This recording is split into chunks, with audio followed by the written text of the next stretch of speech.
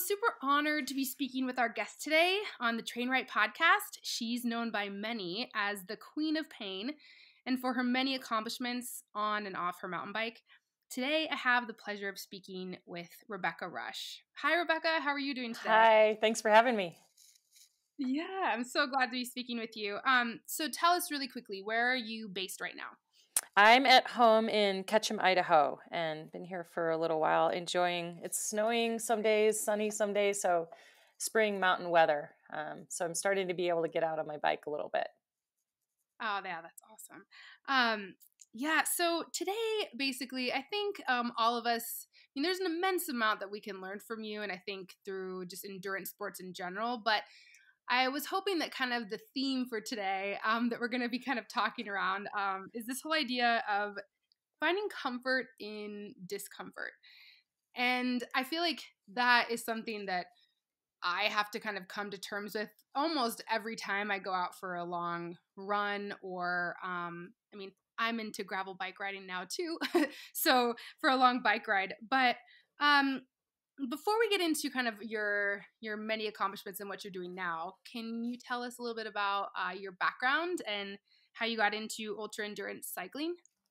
Absolutely. I'm kind of like a cat with nine lives. I've done a lot of different sports, but my introduction to sports started in high school with cross country running, and I really fell in love with running through the forest and kind of having different courses and being able to be outside, and that was really the start of my athletic career. And since then, it's been an evolution from rock climbing and adventure racing, which is multi-sport, endurance events, let's see, paddling, and I guess the most recent iteration is mountain biking. And even though Yeah. I've done a lot of different sports, I also cross country ski and backcountry ski. It may seem like it's all over the place, but the common theme really has been endurance in all of those. And I learned pretty early on in high school, on the cross country team, you had to also run track. And I learned pretty early on that the longer the distance was, the better I was at it physically, but also the more I enjoyed the kind of sense of exploration. So even though I've done a lot of different things, they've always had this endurance focus and kind of this sense of wanting to see what's around the next corner or over the next hill. Yeah, and I love that, like non-traditional kind of sports backgrounds. It's how I got into ultra endurance running. I was a tennis player, and then I kind of dabbled in every single sport. And then I found out that the longer kind of the matches went, the better I felt. Yeah. But it's funny because as a runner, turning over like into to cycling. I found cycling through injury. It was hard for me to make a transition. Was it hard for you to kind of, as a like who started out as a runner, like was it hard for you to kind of hop on the bike eventually, or did that take a while? It took a while. I didn't really start focusing on mountain biking exclusively until age 38. And so I was quite a late bloomer in that. So I had years of, living out of a truck, being a dirtbag climber, traveling around and doing these adventure races, which were like eco challenge. And so I had a pretty diverse background before I got into mountain biking. And really, my worst sport was mountain biking. I was terrible at it, and so it is kind of it's kind of interesting. People who knew me before mountain biking, they can't believe that I actually became a cyclist because I really was so bad and yeah, not very good at it. But it served a purpose of, like I said, wanting to explore, and the bike is such a great vehicle for being able to see more. And I still Yeah. love running. I still run. I paddle, but really, being on wheels just opened up this whole backyard where I live and the rest of the world and places that I could go see and cover more distance. Yeah, I can definitely relate to that. When I first started like gravel bike riding, it was like, oh my gosh, like any rock, I did not think that I'd be able to like do a race like Dirty Kansas or something like this. But no, I love that. And before you got into kind of just ultra endurance cycling, I love this idea of like the multi-sport. I follow a couple of friends of mine who do adventure racing, and I think that that's such a good way to explore. And you did rock climbing before that. Can you kind of tell me like how how you decided to pursue this, and like basically this is kind of your first step into becoming a professional athlete. You started with like, you're traveling with the team, you're racing with the team. Can you kind of tell me about that? Like, were there any obstacles along the way with kind of choosing to prioritize a life of sport versus like a traditional lifestyle? Yeah, that's a great question. And I never set out to say, I'm going to become a professional athlete or, I'm going to try to go to the Olympics or any of this stuff. I really, one, didn't have a lot of confidence in myself as an athlete and didn't think I was anything special. Yeah. And at the time that I got involved with adventure racing, I was managing and part owner of some rock climbing gyms in California. And for me, that was a dream job of being a climber, and also having a business marketing degree. And really, I thought, I'm set. This is it. And I started getting some weird invitations just when adventure racing was coming. Kind of in the forefront. This was in the 90s. I got invited to do this race that I didn't know what it was about. It was a 24-hour adventure race. And I didn't know what it was. These people kind of explained it to me. I'm like, that sounds terrible doing that for 24 hours. But I got talked into it mostly because I was female and I was a Yeah. climber and paddler and runner. And, I sort of checked 3 of the like 6 boxes of the sports that you needed to do. And the teams were made up, 3 men, 1 woman. And so really a lot of teams at that time, there weren't a lot of women doing outdoor sports, or definitely not as many as now. And so I sort of was a commodity of like, okay, let's grab this strong female and throw her into the team and see what happens. And that was my introduction to adventure racing. And our team of sort of ragtag people ended up winning the first race that we ever did. And it was a qualifier for Eco Challenge in Australia. And so, honestly, how I got involved was just sort of saying yes to an opportunity and a challenge. And even when we won that trip to Australia to do the full Eco Challenge, I kind of thought, okay, this is a cool trip, a free trip to Australia, and then I'll be done with it. And I really did think that that was going to be kind of a one off, and I'd go back to climbing and my job at the climbing gym. But that really did start to snowball. And really, like I said, I wasn't planning on becoming a professional athlete or doing that, but I just kept saying yes to these opportunities because I love to travel and explore. And they kept popping up. So one race led to another. And soon enough, I was the team captain. I was managing the team, managing sponsorship. And that's when I decided, okay, if I wanted to take advantage of these travel opportunities and these sports opportunities, I need to quit my job and live out of my car because I can't afford to pay rent and I can't take that much time off work. So I really did kind of take a sabbatical, and I packed my Bronco. I left LA in a really, really amazing job, and went and lived out of my car for a number of years and kind of scraped through, working part-time jobs and going on these big adventures and going rock climbing. And so, yeah, there was a ton of risk in, turning away a great job and stability and a paycheck to kind of go adventuring. And, Yeah. for me, I really did think it would be a short term thing. But, here, many decades later, that really was the start of me being able to be a professional athlete and really hustle and make a business out of going exploring and adventuring and doing things in the outdoors. Yeah, see, I mean, I love that. I mean, I think a lot of really the start is I love that theme of just saying yes to opportunities. And I mean, as an athlete, you have to think about things. You have to plan, you have to, prepare for these races and train. But there is kind of this jumping into the unknown, right? And Yeah, and I think I will say that I think a lot of us, and women especially, we want to wait until we're the most prepared, we're totally planned, we're totally ready, to either do a race or do an event or go on a trip. And honestly, we're never ready. You're never 100% ready. And training and focus and preparation obviously has to happen. But if you're like me, I never feel like I've done everything I could. I've never entered a race or an event where I'm like, I'm 100% ready. I've done everything I could. It's kind of like good enough is good enough and you do your Yeah. best.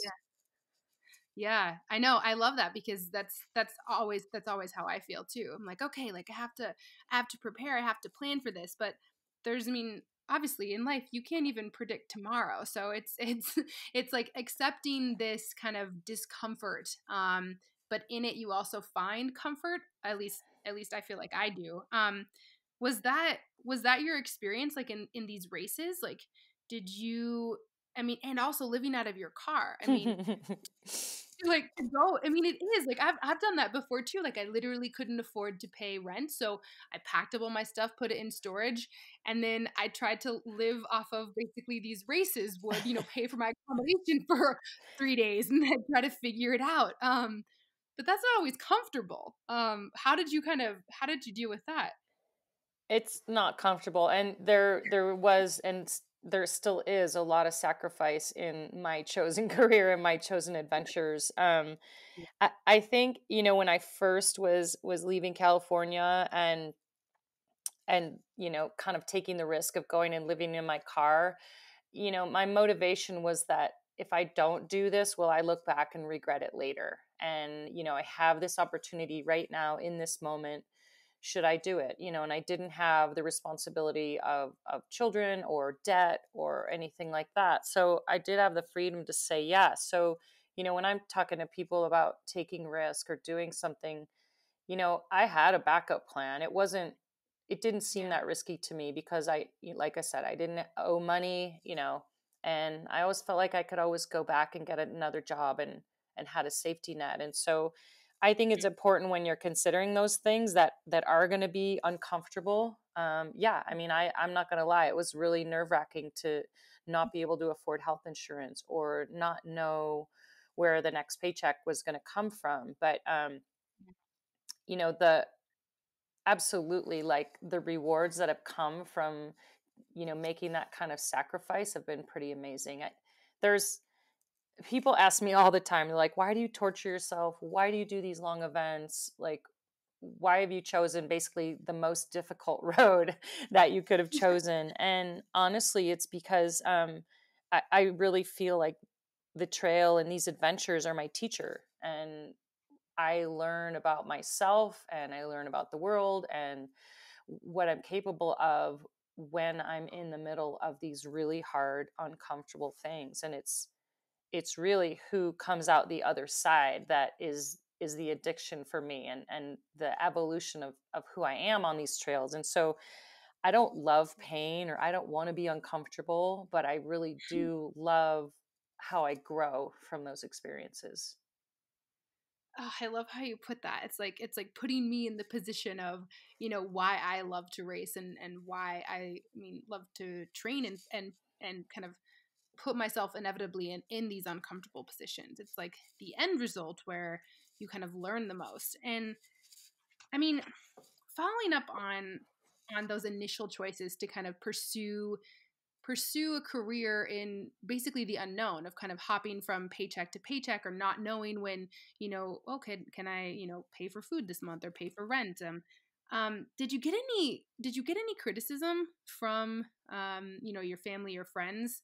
And then I guess like the follow up to that would be, but in that, were you able to kind of find trust in yourself? I didn't get criticism from my family, which was pretty amazing. My mom has always Yeah, been really supportive, and she's like, you know what? You weren't asking for money. You weren't on drugs. You weren't, doing anything bad. You were just kind of, taking a walkabout and going and yeah, doing something that you loved. And so, she's always been supportive, and same with my sister. So yeah. I didn't have that kind of pressure of like, what are you doing with your life? Um, I think they knew I was enough of a free spirit that I had to go do this. And, Yeah. the alternative of me sitting in an office or a 9 to 5 job, I think they knew me well enough to know that would have been that wouldn't have been suitable for me, that I had to choose a little bit of a different path. And so they were supportive while I tried to figure it out and kind of like find my way. And I did really find a tribe of people that were adventurers, explorers, people that kind of had the same sort of feeling that you and I do of like, let's go there. Let's try that. Yeah, um, exactly. And yeah. then, I mean, like these big adventures too. I mean, I think it's like you can almost, yeah, maybe some things on pen and paper are uncertain, right? Like you maybe can't trust in kind of the black and white outcome of a race, but still, I feel like in pursuing these hard events and these, especially ultra endurance, or just something that like really brings the best out of you, you learn to trust yourself. You learn to kind of know that when things kind of, when you have to dig deep, that you can rely on yourself in these really kind of tough situations. um I immediately think to, I mean, I have been following you for a while, but this race that you did in Alaska. um yeah, so basically, so the Iditarod, right? Yes. So I first learned about this race like literally when I was a little kid, like watching Balto, like Yeah. so I was just like, wait, what? People can do this on a bike? Like not with dogs, right? Like not a dog sled race, or basically self-propelled. Yeah. Um, but I was just, I mean, I was thinking of this and I'm just like, oh my gosh, like how in the world, like it just, to be able to not only push yourself through and like, how long is the trail? It's There's the full trail is 1,000 miles, and I've done for the last 2 years a 350-mile version. So the short version. But okay. yeah, the full trail is 1,000 miles. And I mean, I'm gonna let you kind of obviously take it away so you can kind of explain what this was. But I mean, even just thinking about someone else doing it, the amount of kind of like fear that would go through my mind to put yourself basically, you have to get yourself out of these tough situations. Like there's no one else that can do it for you. You're like out there in the elements. Like that takes a huge level of trust, like in yourself, to actually just get on the start line to one of these events.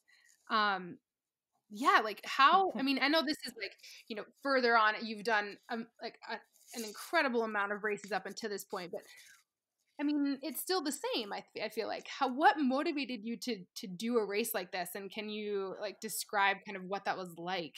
Yeah, I mean, the Iditarod Trail Invitational, the human-powered version of the Iditarod Trail, is it's actually something I said I would never do, because I'm not good in cold. I don't really enjoy cold. I was really scared by that environment, so I Yeah. didn't think my body is suited for it, but my mind also wasn't suited for it or excited about it. And so for years, I had I know friends who've done it, but it was so far off my radar and it said, no way, no way, I don't want to go do it. And I went last year for the first time, really at the prompting of my friend Jay Peterberry, who's done it 13 times and won it multiple times. And once I started thinking about it, I started, like you said, I started getting really nervous. My hands would start sweating. I started researching cold weather equipment online and talking to mountaineering friends of mine and to Jay about survival in those kind of temperatures.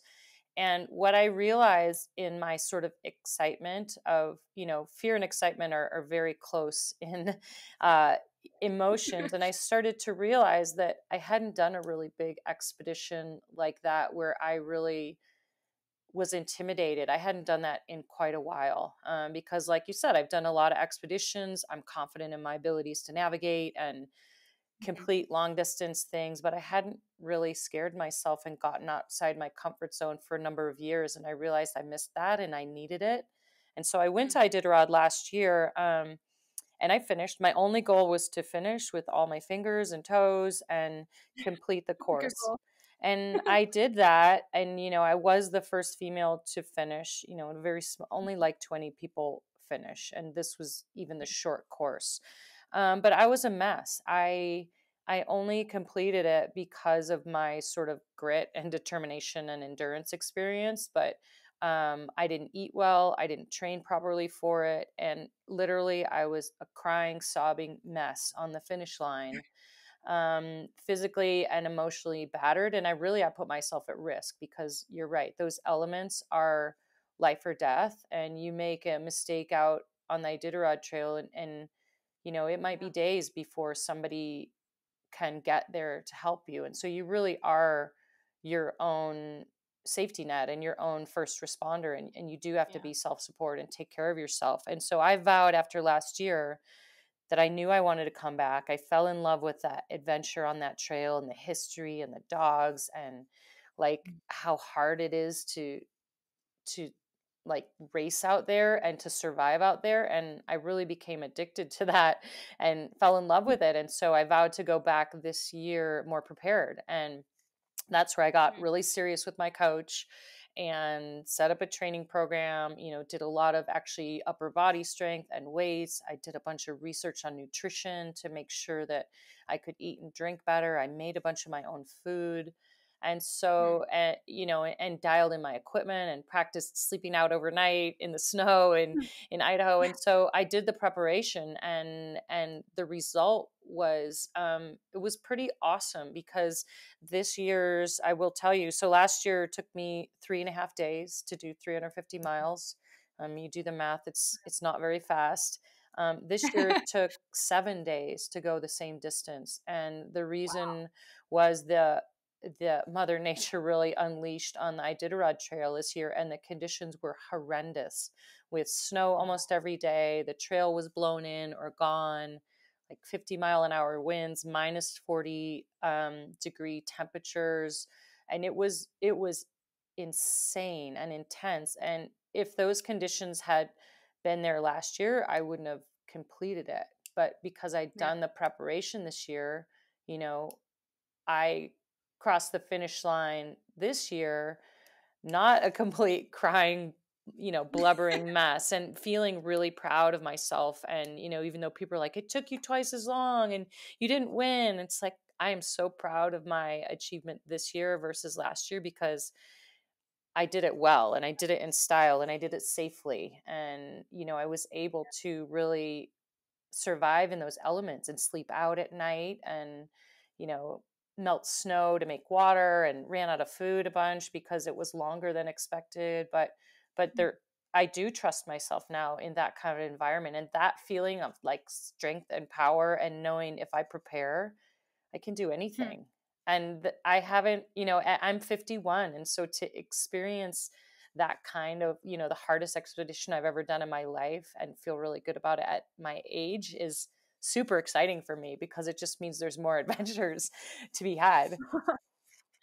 Oh my gosh, I love that. I mean, it's like that kind of stuff is what what I live for. It's like there's something, even though, you're a veteran, like you have so much experience in these long endurance races. It's like every single thing that you do, even if it's the same exact course, but a year later it can be completely different. Right. And I feel like even all of those, like, just, I mean, going back to talking about your background and how you got into ultra endurance cycling, I mean, all of your little kind of, all of the little pieces along the road, I feel like they kind of lined up and they've taught you something. And that is like what we discussed before, like trusting in yourself, learning, knowing that you can kind of, problem solve and get through a tough situation.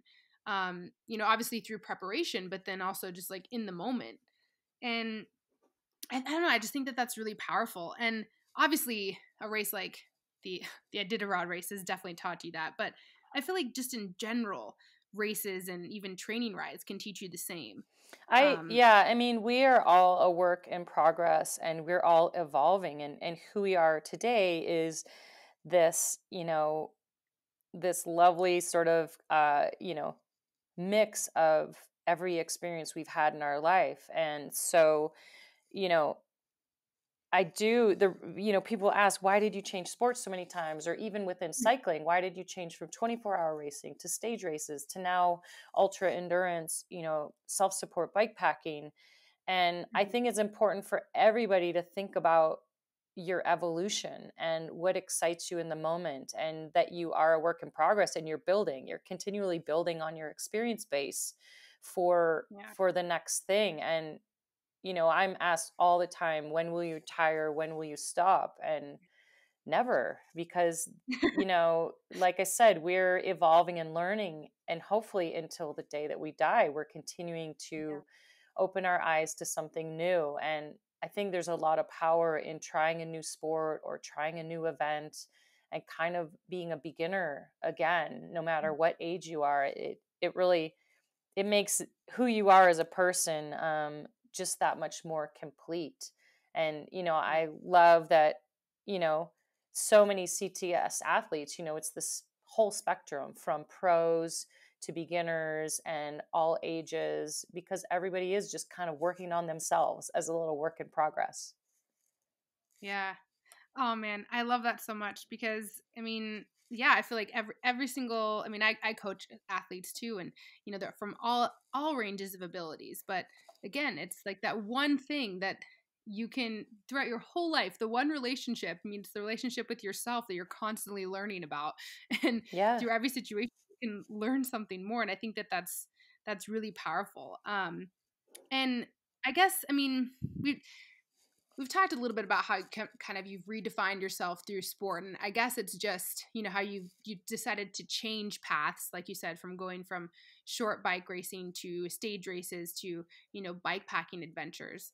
um, and how would you say that it's important to kind of redefine yourself as an athlete? Does it, I mean, for you, it doesn't seem like it goes through basically, through winning a race, although, you've done that at every stage, but still, is it more about just pursuing what interests you, what makes you passionate?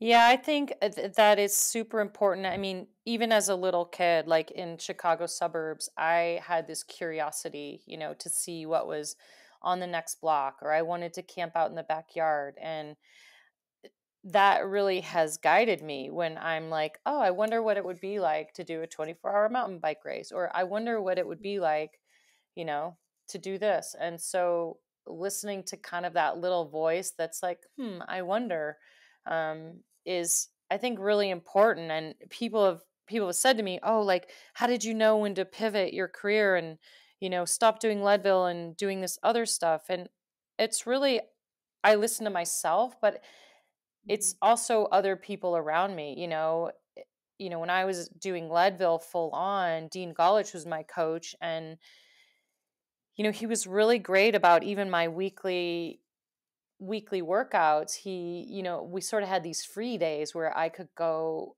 backcountry skiing or hiking in the woods, because I think he knew that there was this little part of me that had to go exploring, Mhm. and that kind of allowed me the freedom. Instead of saying, oh, I have to do intervals every day or I have to do this, Yeah.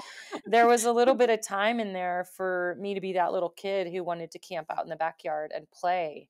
And so I think, you know, when people are pivoting, whether it's in their career or in a sport or moving somewhere else, it's important to listen to that little voice inside your head. And if you can't always hear that little voice, then perhaps your coach or a friend or other people who invite you to do things, like me getting invited to Eco Challenge and somebody's like, hey, do you want to go try this? And or Alaska. And my initial thought is, hell no. But then I thought about it a little and it kept popping back into my head, and Alaska kept popping back into my head. And I started like I said, I started like looking up movies like Balto and like kind of getting intrigued. And that was a message to myself that's like, there's something to this. Maybe I should explore a little deeper and do a little more research. And ultimately that led to me going to the Iditarod Trail. So it's important to listen to that little tiny curiosity voice. Yeah, I know. I always have that, but sometimes it takes a little bit of an extra step because again, you're never gonna, at least I never will feel like I'm totally prepared, and it's just kind of just saying yes, and then kind of having like people around you to kind of figure out things to support you and help you kind of get there. Um, but I think another thing I kind of wanted to circle back to, we kind of touched on it a little bit.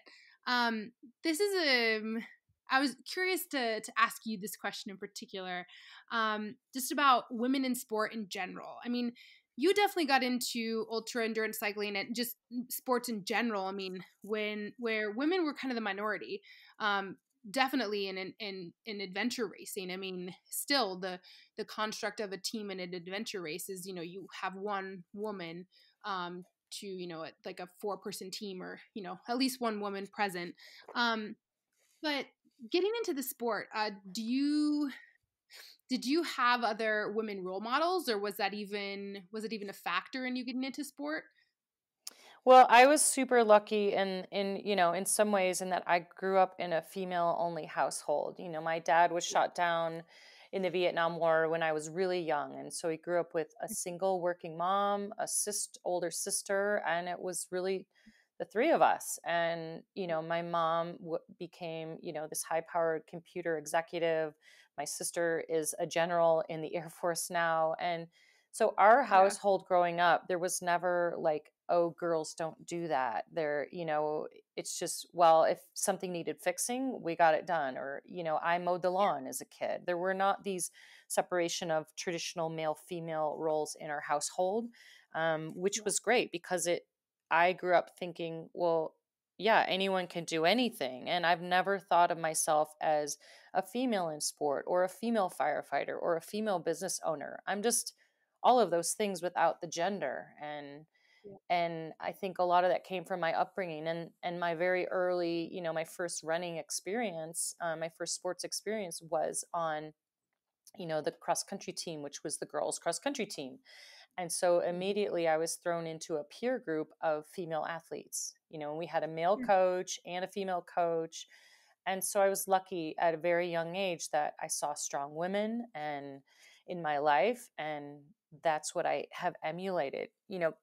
Fast forward to rock climbing and paddling and all those things and adventure racing, and yeah, I definitely was the minority female, but I I had this confidence just from being a kid growing up and having to fend for myself.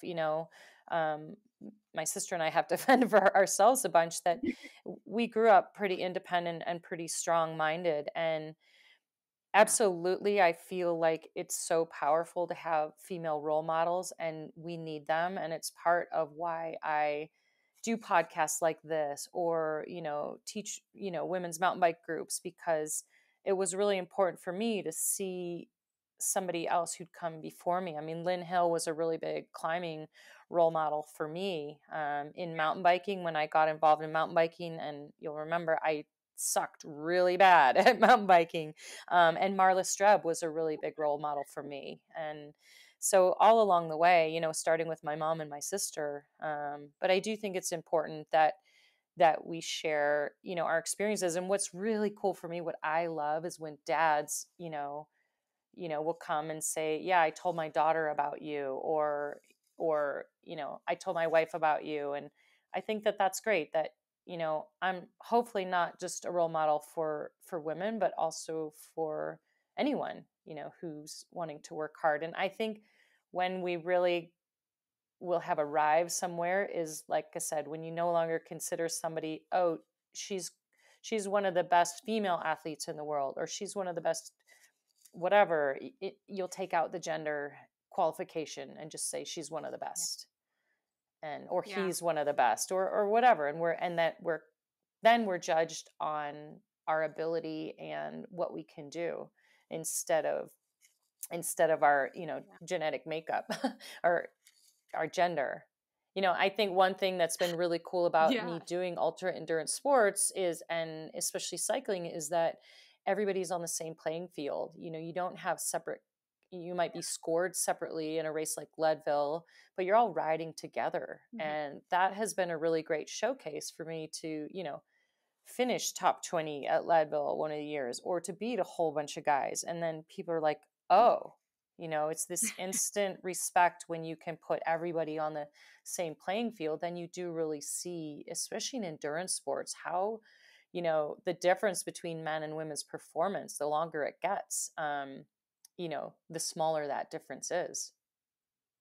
Yeah. Oh man, that's something I love too. I mean, I was raised very, very similarly with, my parents saying that, that doesn't really matter about gender. It's just if you like these things, you can do it. And I had an older sister, and I basically took my first steps, camping, and I was out playing in the dirt, and it was really no issue about the gender. And so, but I think now, being kind of in the opposite role of, then assuming kind of this position of motivating and being an example for other people, I do think it's an important, place to be, to kind of show that okay, like yes, I am an athlete. I'm an endurance athlete, just like, my peers, men or women. And I mean, I guess like you have a bunch of things going on, and I wanted to ask you about your foundation kind of at the end of this episode. But I wanted to ask you about your race that you have in your hometown, and kind of how you view that. Do you as like something giving back? And I think it's interesting to be able to be an athlete, but then also host an event and bring other people to compete and explore in an area that you call home.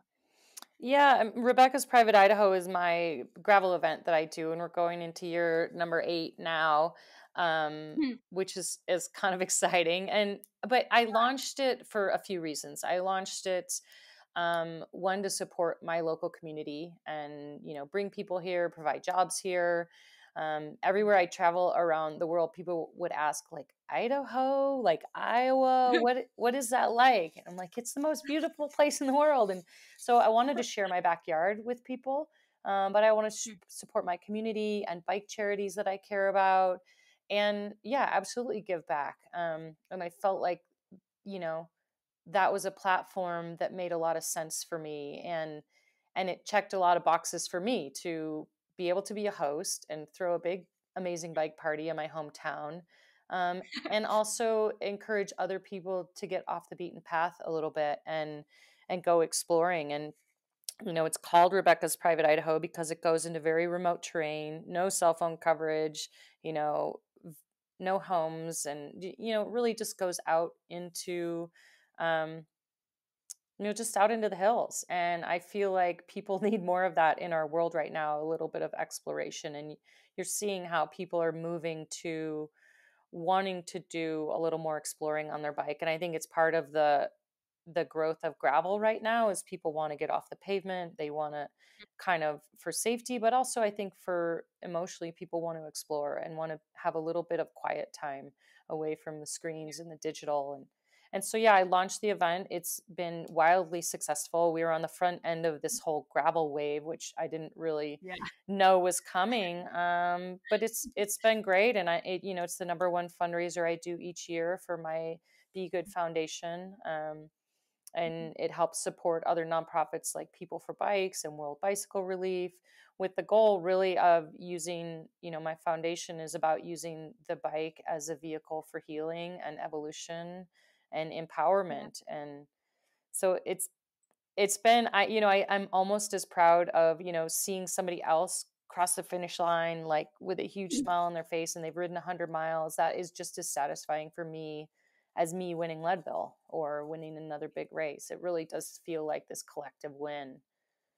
Yeah.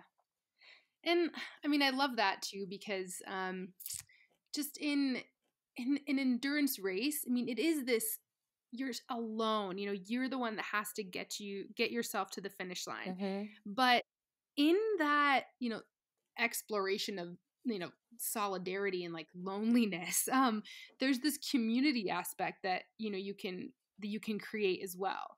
I mean, some of my best friends have been like my best friends. They've been made on the trails. You can share a few miles or a rough patch of a race with someone, and then you feel like you're bound together forever. And I feel um, like even creating a race. I mean, it's almost like cultivating connection in a way.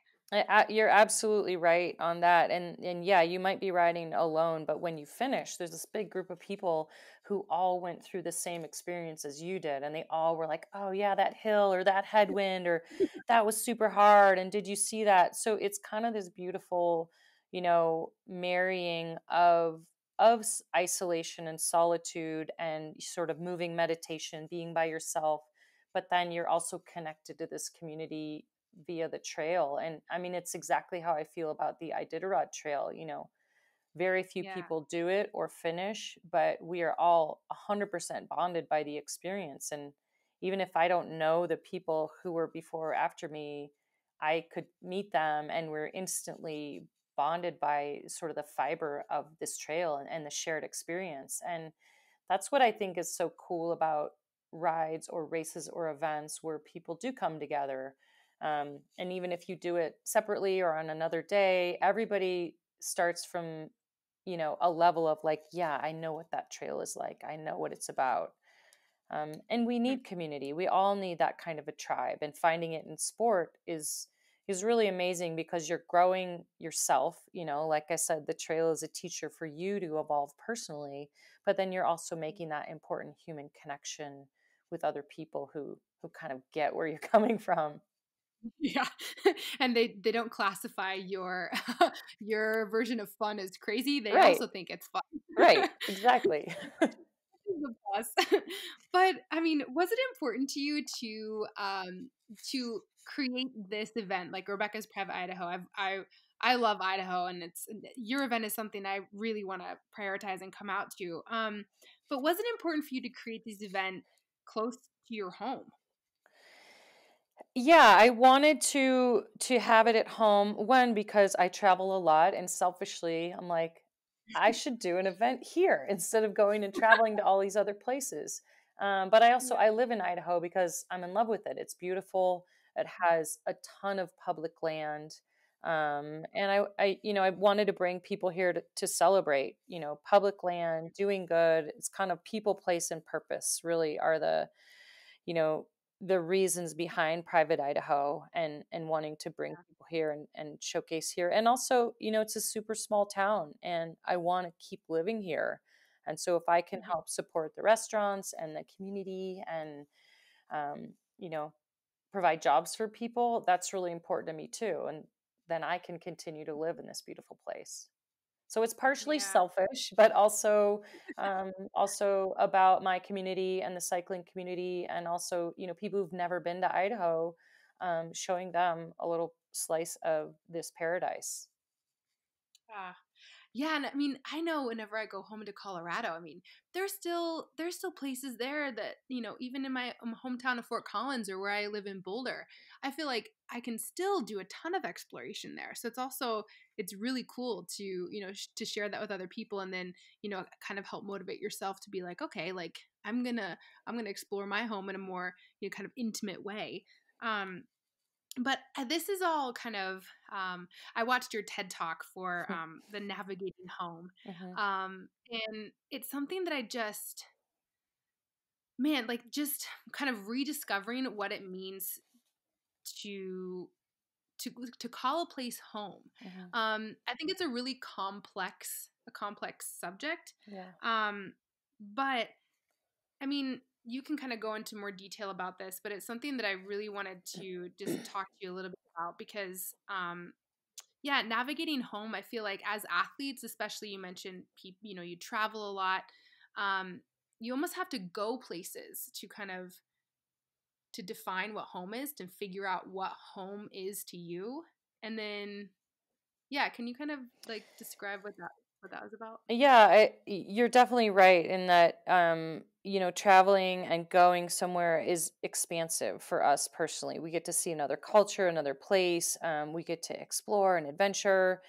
And, uh, but most of us, the last place I called home before Idaho was, the suburbs of Chicago that we talked about as a kid. Yeah. And Yeah. since then, I hadn't found a place that felt right, that felt like a fit. And I think it Yeah. was a combination of um, me physically not finding the right place, but I also think it was a factor was me emotionally not being ready to accept a place or knowing myself. And really, it was my ride down the Ho Chi Minh Trail, which was 5 years ago, was a big expedition I did, a 1,200-mile ride with really the goal of doing that ride, but finding the place where my dad's plane was shot down in the Vietnam War. And, you know, doing that adventure really was a pivotal moment in my entire life because I connected with my dad and got to know him through stories and through being in Vietnam and Laos. But I also really got to know myself and understand what was important to me. And I think a lot of these races and the traveling I've been doing, I was always kind of on to the next thing, on to the next thing, and chasing all these goals without really understanding why or understanding my motivation.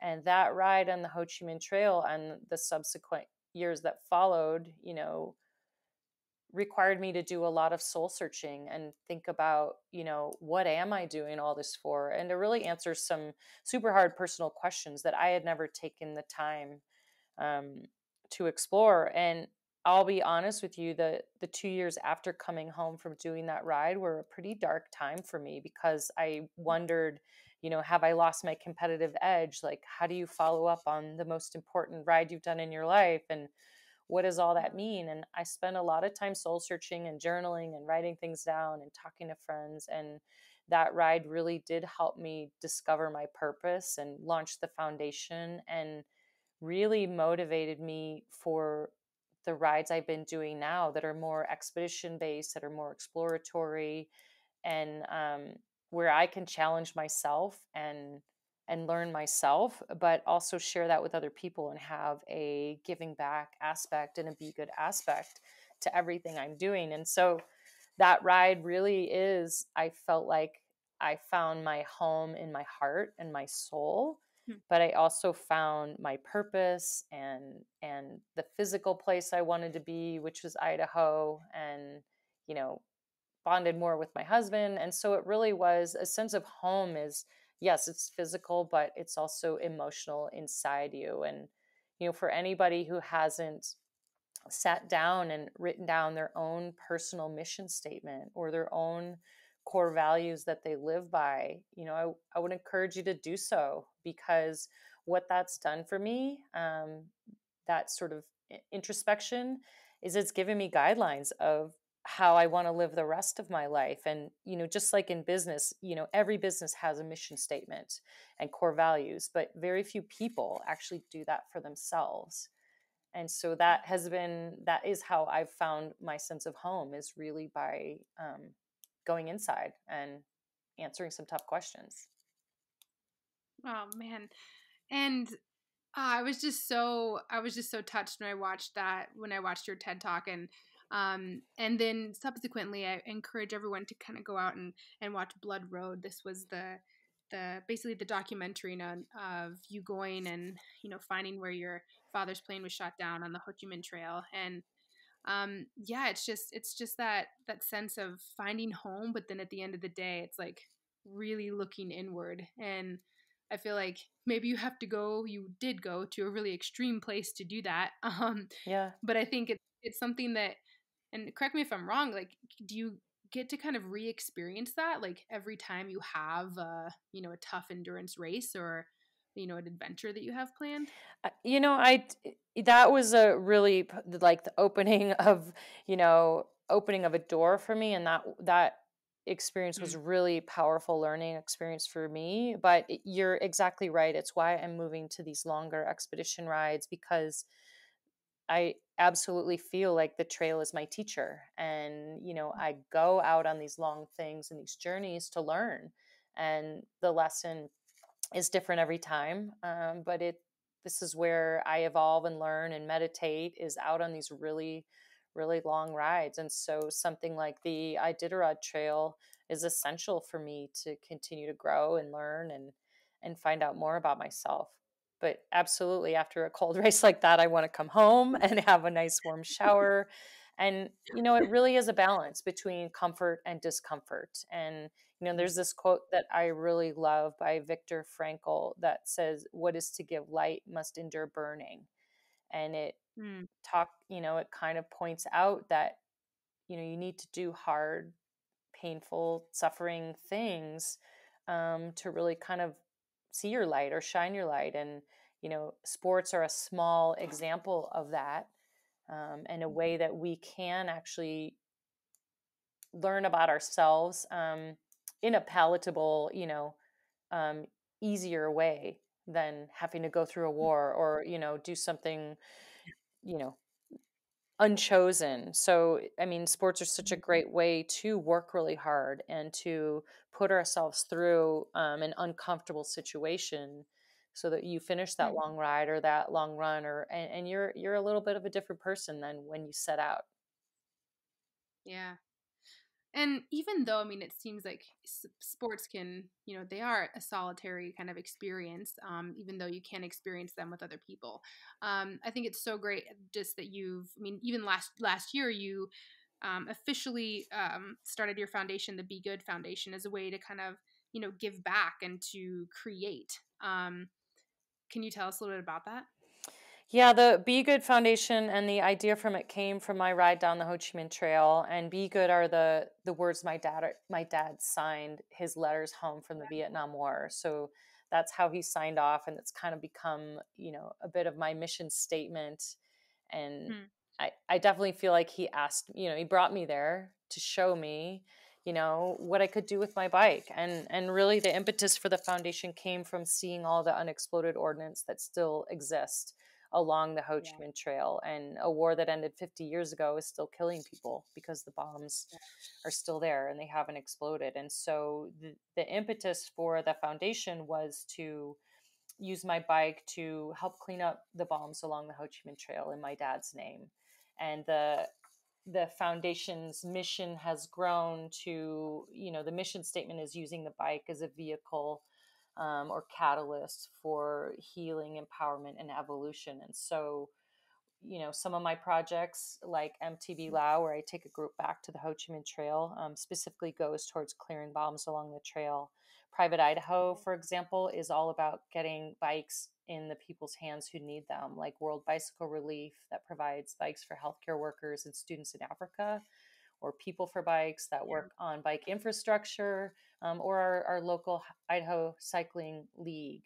And so the foundation, thanks to my dad, really has given me purpose to my riding. And it's been such a cool evolution of my career, because suddenly now, all these trophies and these things I have, which are great, sitting on my shelf in my house, and they're nice to look at and they're great memories and I'm really proud of them, but they're actually this launching pad that is allowing me to maybe inspire the next world champion, or somebody in Africa who wants to get to school and study to be a doctor. And so suddenly my individual trophies have taken on a much bigger meaning through the foundation, and it's pretty cool, it's pretty exciting. I love that because I mean, yeah, races and trophies, yeah, they are great memories, but it's like as soon as they're done, I mean, they're over. Like there's nothing to really hold on to. And so I love the foundation of basically bringing something that's tangible, and doing that through endurance sports and cycling. I think is just incredible. I think it's Um, like when people get a master's degree or they become a doctor or they get an education, then yeah, they go on to use it for something yeah, else. And that's how I hmm, look at my sport and, my trophies and those things is they're meant to be used for giving hmm. something else to somebody. And, don't get me wrong, I'm not done racing or chasing trophies, but my mission statement includes, challenging myself, but also challenging others to be good. I love that. Um, and so, oh man, thank you so much, Rebecca. I wanted to end. We've talked about so many things, but I just wanted to end with just one question, just to ask you. So what gets you up like each morning? Excited to train and keep dreaming and pushing yourself through, all of your changes in careers, and you're not stopping anytime soon. But what is it that kind of keeps you motivated every day to kind of keep exploring? Well, I will say I'm not motivated every day. And so we can break the myth that professional athletes are continually motivated. And it is hard. And we do need to rely on help and coaches and other people. Um, Honestly, when you ask that question, what really gets me up every single day is my dog, dogs. Um, Coming to the edge of the bed, wagging their tails, being so excited that like it's a new day. And so Yeah. I really do try to take motivation and lessons from my dogs. They wake up happy, they want to run outside, they take lots of naps. Like, so whenever I'm in doubt, it's like, what would Diesel do? What would my dog do? And really having an appreciation that we're alive and we get to do this, and how lucky we are, to be able to run in the mountains or play outside, or take a nap. And so, yeah, I sort of, what would Diesel do is always when I'm lacking motivation. I love that honesty because yeah, I definitely don't feel motivated every day either. I guess it's like the bigger, grander scheme of things. I need to get a dog because you're right. They're always so excited to go outside, and I'm like, what is going Totally. on? Totally. And like Diesel has never, and Gracie, they've never caught a squirrel, but yet every time they see one, they chase it with like this abandon and this motivation of like, they don't think, oh, I suck, I'm never going to get a squirrel. They just go after it. And so I try to be that way when I'm going after stuff. Oh my gosh, this is so amazing. This is so amazing because yeah, my parents have a German short-haired pointer and he's the same way. But actually, this dog has actually caught a squirrel. So he's like uber motivated to catch another one. Oh, yeah, that's awesome. We can all Oh learn man. from that kind of motivation, Yeah, we can. Well, I love that. So what would Diesel do? I'll think of your dogs with that. But Okay. I guess I digress. But thank you so much for everything, for talking with us today. I feel like we can learn an immense amount from just this conversation, but then also just from kind of the self exploration and not being afraid to go to those deep dark places and learning to trust yourself to find a way through. Well, and when you have your mission statement, your personal mission statement, feel free to share it with me. That's my challenge to you. Oh, okay. I love that. I definitely will. But thanks so much for talking with us today, Rebecca. Thank you. That was really fun. Be good.